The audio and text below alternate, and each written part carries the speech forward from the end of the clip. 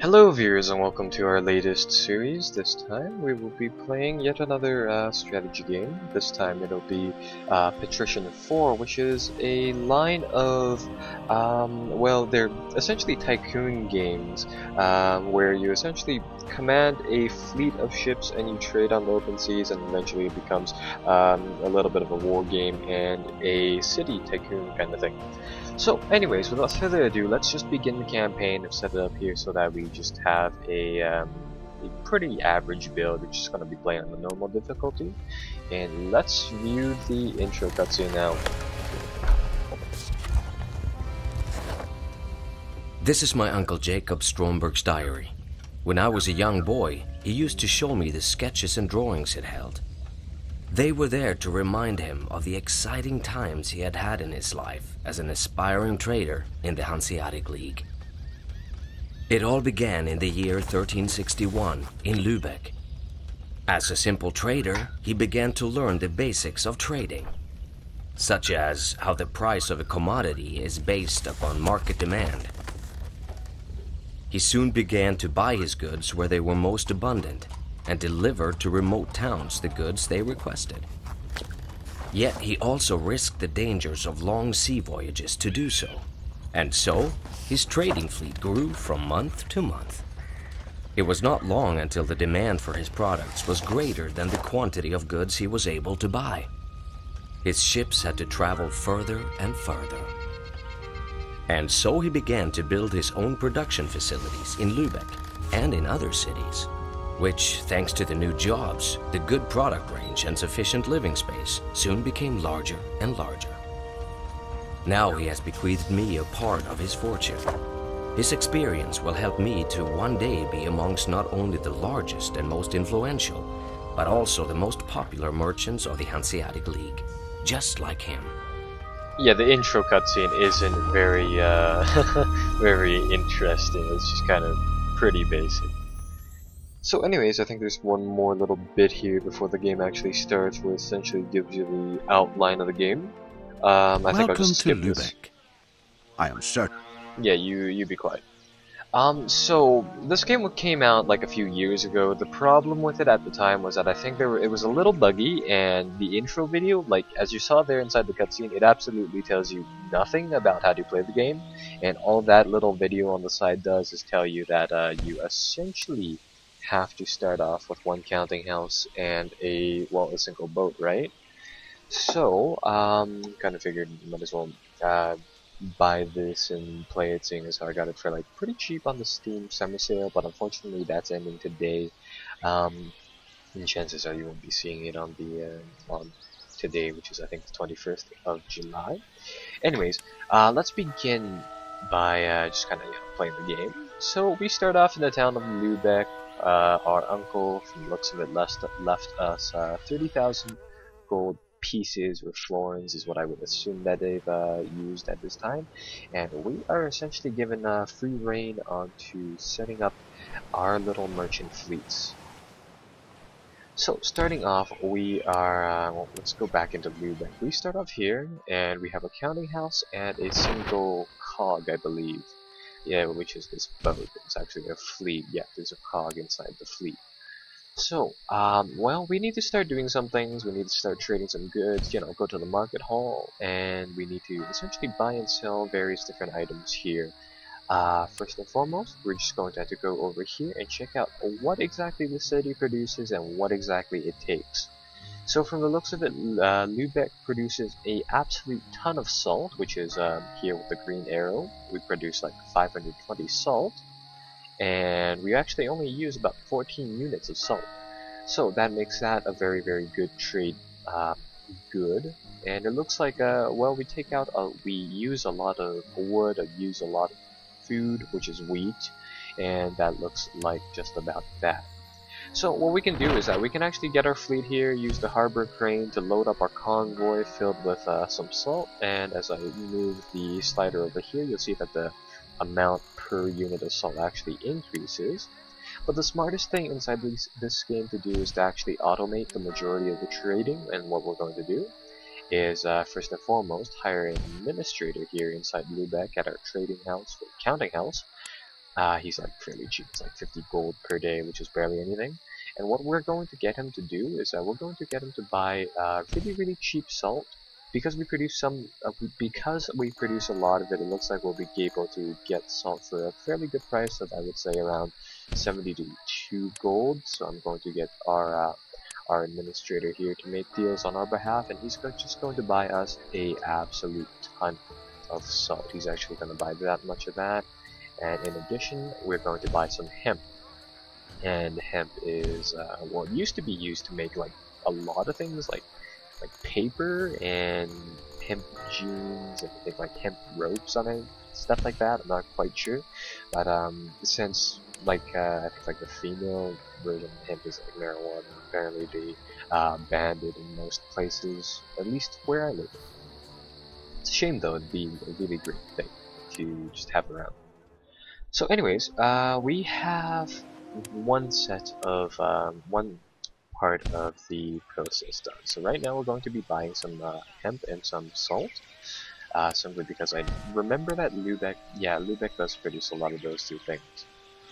Now all we need to do is find a city to sell it, and because I played a test game, I know that Stockholm should be a very good place to offload salt and hemp, so we'll go up there. You'll see that next to the little city names, there's a little icon showing what they're short in. It looks like hemp is indeed in demand in Stockholm, so we're just going to go there. Because we don't have a counting house nor a representative there, we have to go there with our little convoy of ships before we can actually look at the detailed list of stuff that they have there.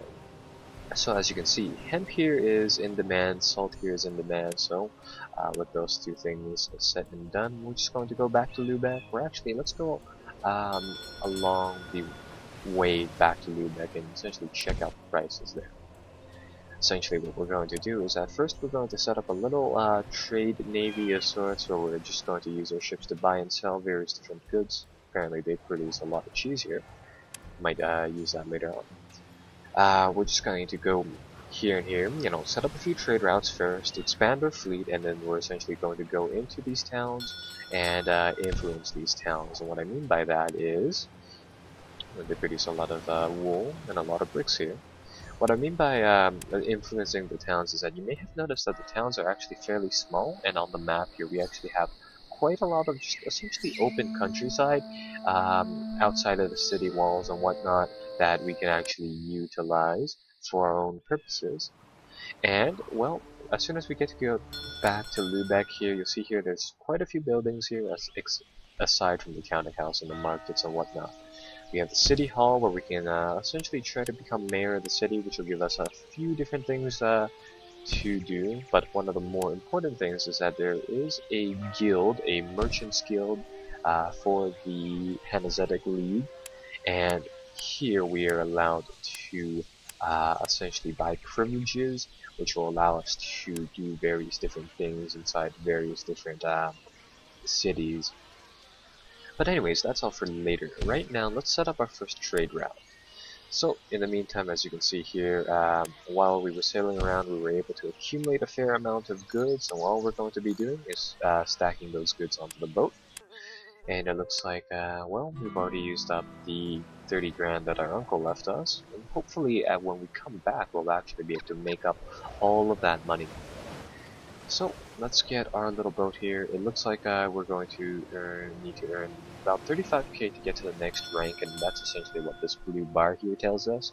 And this ranking system is it's sort of an arbitrary ranking measure. It simply is there to just essentially measure your progress inside the game.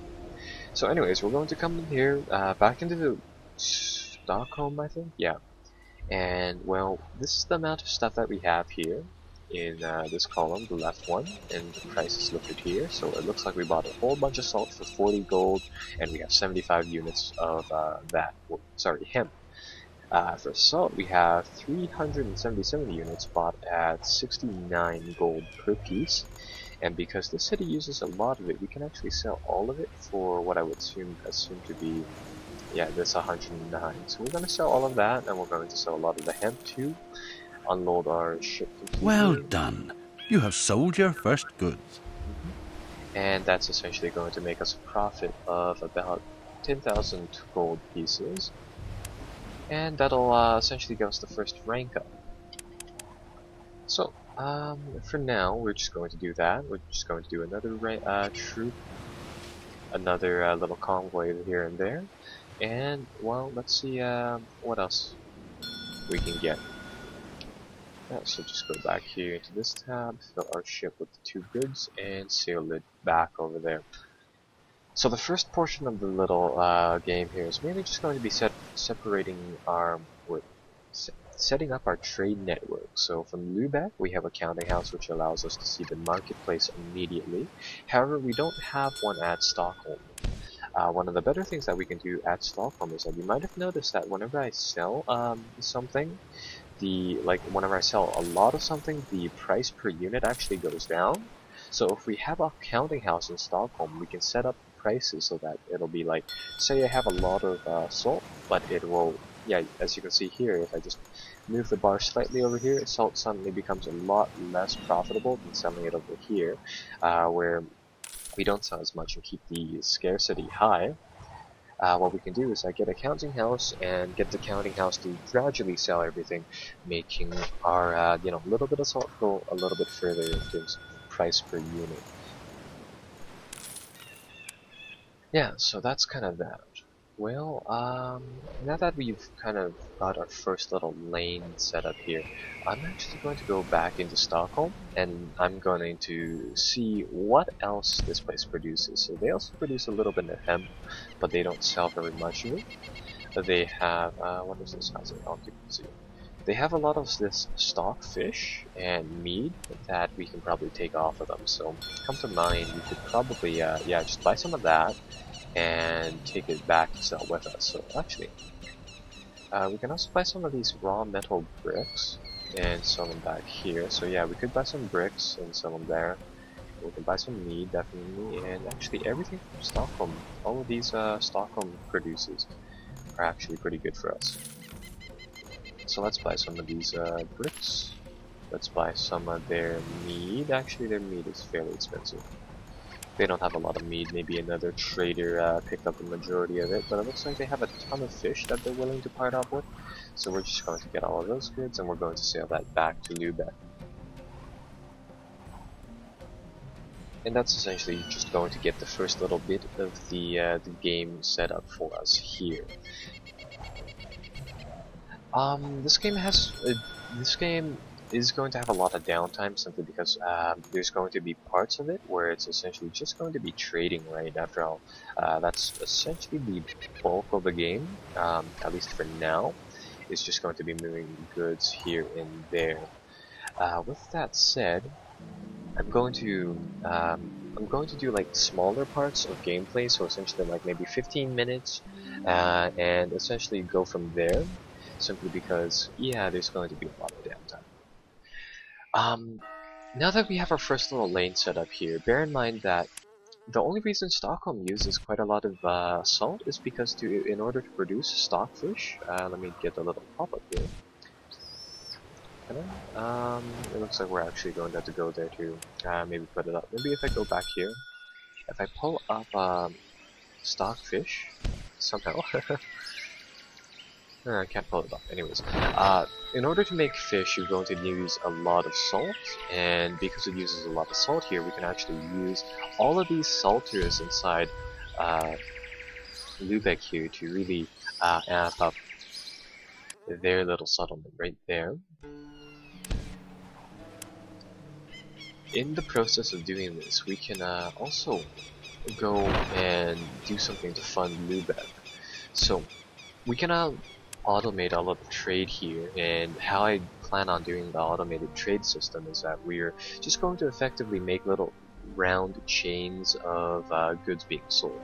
So Stockholm obviously takes the vast majority of our salt here, and I believe Oslo over here actually produces a lot of wood.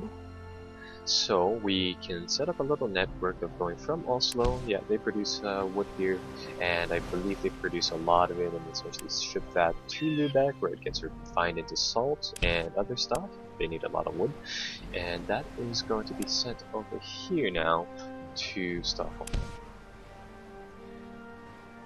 Let's see. One of the things that we have to kind of manage is the trader's reputation here, or trader title. So right now, we are going to need 55k of gold to advance to the next title, and we're going to need 1 ship.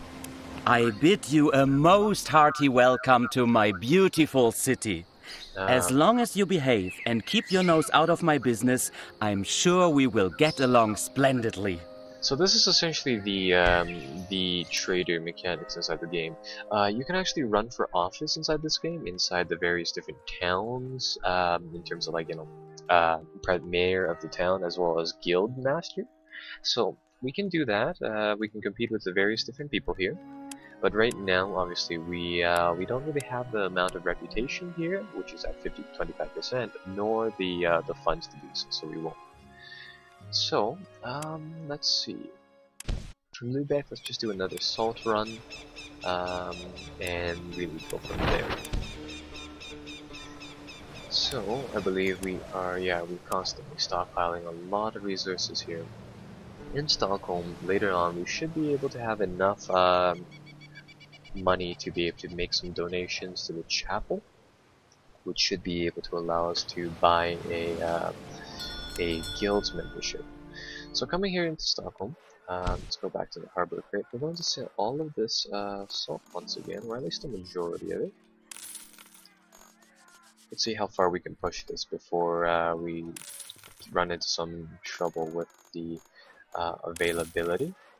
Yeah, now it looks like we're pushing the availability up too high. So you'll see here that there's this little 3 red dot, or 1 green and 3 red little diamond meter here, and that's just the availability of such a good. So right now we've essentially overfilled Stockholm with salt. They have 900 some units. They only use let's see how much they use. They use 236 units. So they are pretty much good for the next 10 days. With that said, we are going to set up a bit of a longer term thing here. Oh, actually, we're going to do that a little later on, simply because we do need to get our next trader level, which will be a wholesaler, and that's going to come when we have the right amount of profit made, and as well as another ship.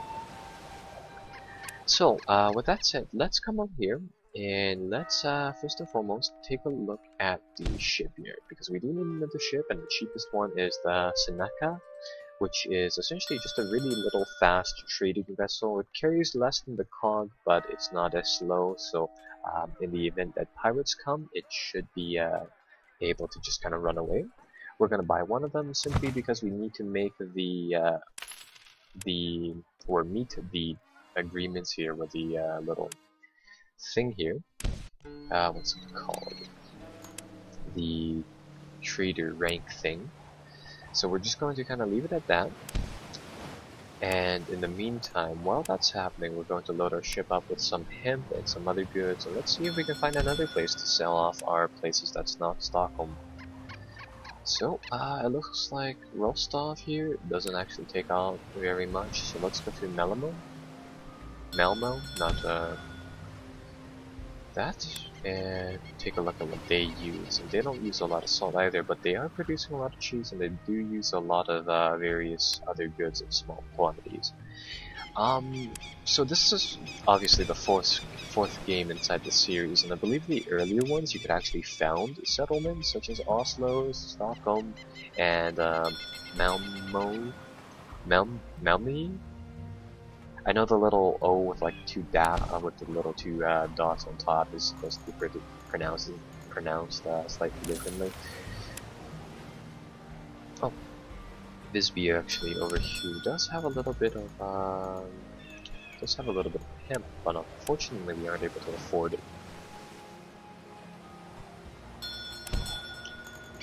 So let's just get rid of all of these things and go right back to Lubeck. So yeah, that's kind of the first little bit of the game here. It's mainly just going to be trading. I will sign off here actually, and when we come back we will be taking a look at the automated mechanics, and hopefully we'll be able to set up a loop between Lubeck and Stockholm. So, see you guys then.